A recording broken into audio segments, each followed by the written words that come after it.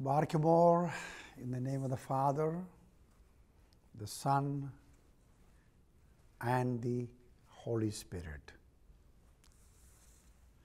What a joy it is to speak to you again. I don't need to tell this to you. I wish, I really do, that I'm able to be with you right now in person and talk to you. But then thank God for this avenue that I can be with you and say a few thoughts. Please know I care about you and I love you, and being your metropolitan, my call is to be the shepherd of the Holy Church.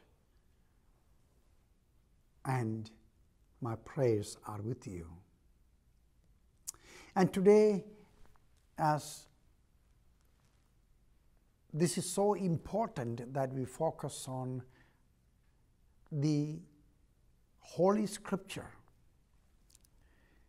The theme of this Sunday for our Holy Church Divine Liturgy is God is near. The closeness, the nearness of God. You know, some years ago, something that really shocked me, that's in my own personal life, that that when I read that verse in the book of Psalms, it says, and God, the Lord, is thinking about me. And I stopped reading that and I said, what? Born and raised in the smallest village in India, by a river bank, with 5 other older brothers and my parents and neighbors and relatives in my tiny village. God is thinking about me. I was skinny. I didn't know anything.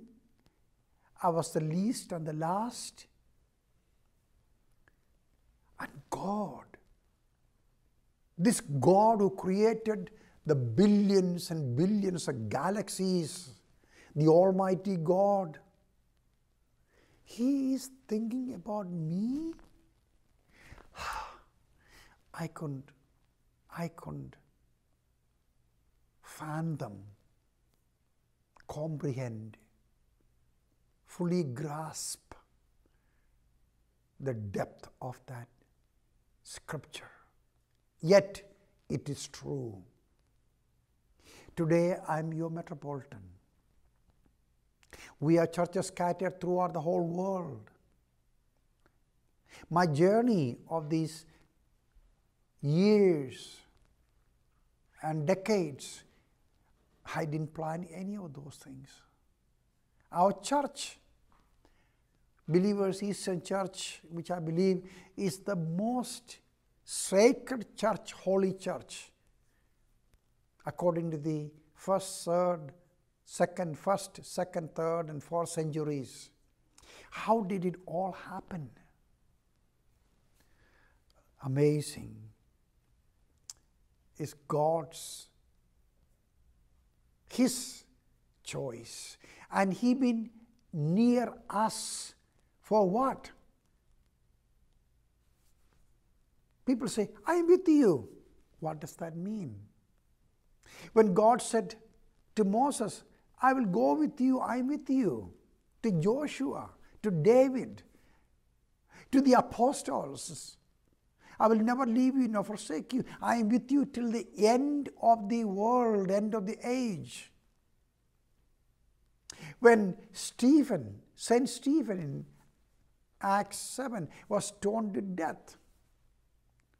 When Apostle Peter was crucified upside down. When the authentic Orthodox believers of the early centuries will not compromise was persecuted. They had to run for their life.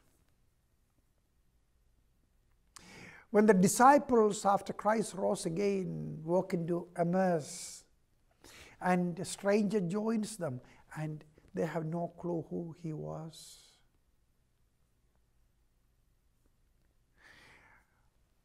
When St. Paul was in shipwreck in Acts 27, and St. John, Apostle, the Patmos island in Revelation, he was there.